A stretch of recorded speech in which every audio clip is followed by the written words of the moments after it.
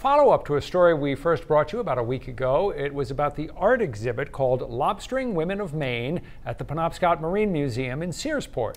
It's a nod to female captains on the water, and it's created by Susan Toby White.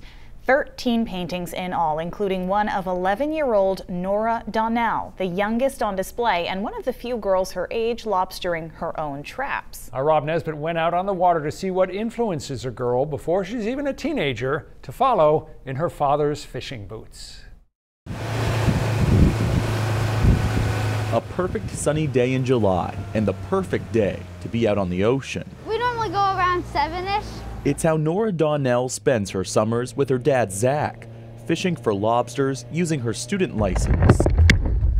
Reaching into one of the 30 traps she fishes off of Wells Beach to see what the catch of the day is. Hey, that's a nice one. Not bad for an 11-year-old who already has a few years of boat experience under her belt. I've been doing it since I was 8. She gets excited every time she sees a trap full of claws. I like seeing the traps, and when they come up and the big lobsters in there, it's fun to measure them and see if they're keepable or not. I like banding them as well. There's one in here that is keepable. In the last 4 years, Nora has learned how to measure, But if it's like down here, I would have to throw it back. identify male and egg-laying females, It's a female, and she has eggs. band claws, throw back traps, and several other tasks of the job that Zach has been doing since he was 14 years old. How many were you doing on this, Dad? He fishes 800 traps year-round, in addition to the 30 he pulls from the water twice a week with Nora. Yeah, no, I mean, it's hard work. It's every day. It's not when you want to. You know, you are in business for yourself, and it's one of the few things, the harder you work, the better you can do. So this is another male. The father-daughter duo use a boat that Nora inherited from her grandfather in 2012, smaller than Zach's main lobster boat and easier to get into shallow areas. Taking them around the shore to see how the bait worked and allowing Zach to pass on his lobstering knowledge to the next generation of the family.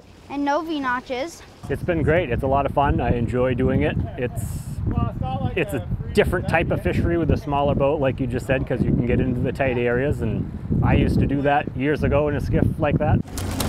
Oh yes. There are other women who lobster, of course, but Nora doesn't know anyone on the water who's younger. Checking if it's a boy or a girl. It's part of the reason why she was chosen as the subject of a Susan Toby White painting. Well, this is Nora. On display at the Penobscot Marine Museum for the public to enjoy, Nora included.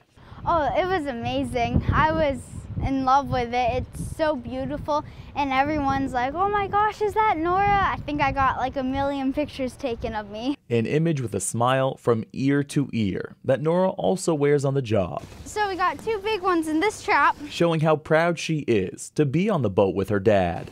It makes it on one side just by a hair. And a part of Maine's lobster industry. Yeah, it's fun. Pull that nice and tight. In Wells, Rob Nesbitt, News Center, Maine.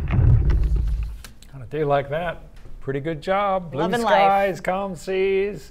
Nora says that one day she wants to work as a veterinarian, but she also wants to keep her lobstering as a second job. Always good to be well-rounded like that. I like that career plan.